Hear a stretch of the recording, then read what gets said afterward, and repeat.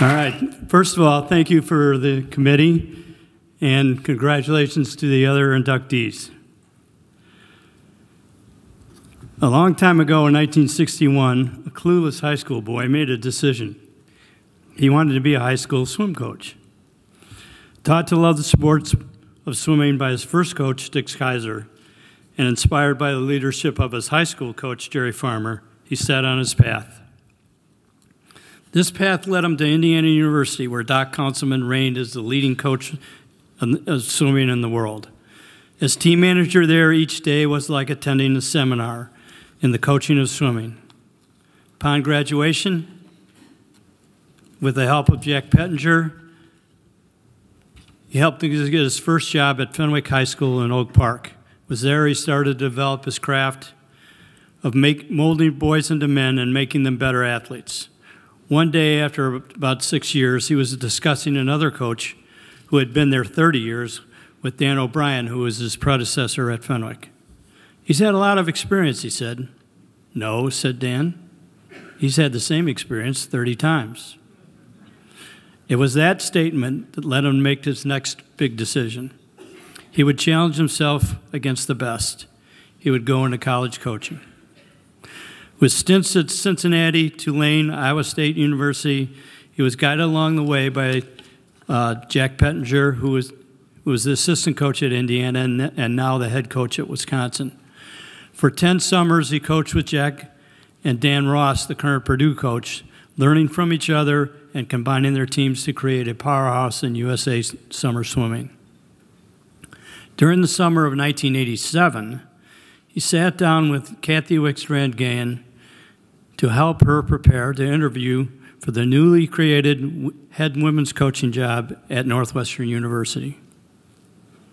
A year later, she called him back and asked him to apply for the men's job.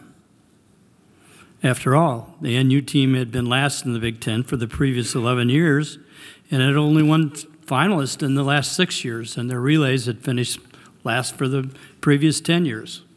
What's not to like? However, the women's team, along with many of the other women's sports, was pretty good, so he gave it a shot. That clueless boy obviously was me, and now I'm in the Hall of Fame.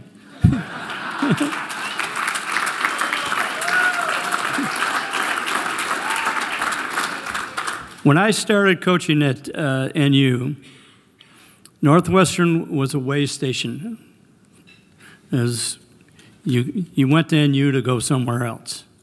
But I was seeing through the efforts of the athletic administration, and in particular the current athletic director, Jim Phillips, Northwestern go from being a way station to a destination for coaches.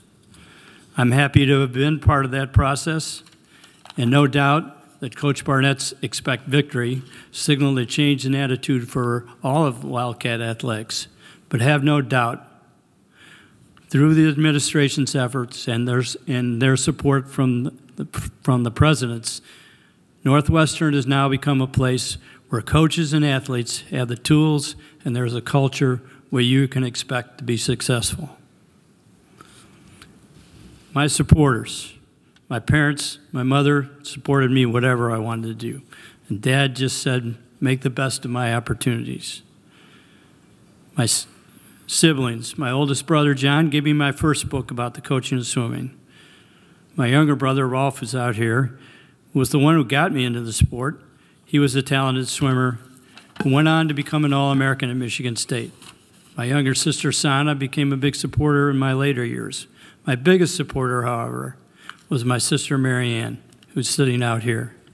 When I first started coaching high school at Fenwick, she would bring her 3 children, including my niece Tracy, who's sitting out here, to the meets.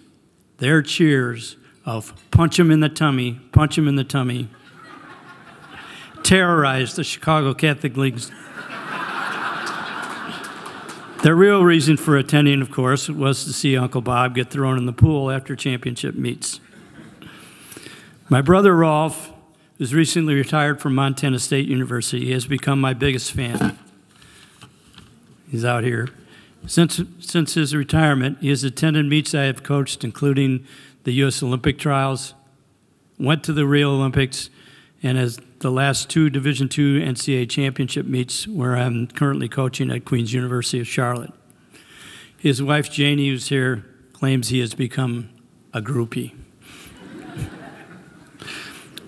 I would like to thank the assistant coaches who have worked with me and the swimmers at Northwestern. In particular, Jimmy Tierney, who's out here, who Kathy Wickstrand and I shared as our assistant before he replaced Kathy later on as the head women's coach. Jimmy and I continued to confer with each other and are best friends. Jimmy and the rest of the assistant coaches bought into the fact that you could be successful at Northwestern and helped us prove it. And now I'd like to ask the swimmers that swam for me at Northwestern to stand, please.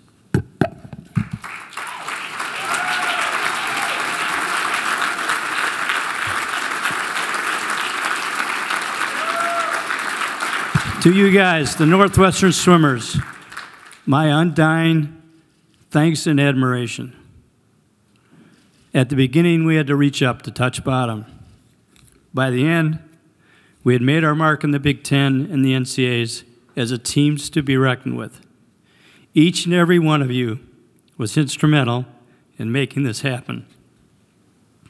I appreciate every yard you swam, every sacrifice you made. And I stand humbly before you now, representing your efforts and your accomplishments. I'm reminded of Coach John Wooden's speech and the difference between winning and success. I am here at Northwestern because Northwestern swimmers won a lot of Big Ten and NCAA championship races. That perhaps makes me a winner. But one of the reasons I loved college coaching is that it's a place where young men and women discover who they are and define who they're going to be. I loved being part of that process. And as I look to my supporters out here and see doctors, lawyers, scientists, military leaders, and successful businessmen, good husbands and fathers, that makes me smile. That, my friends, is success. Thank you. Go Cats.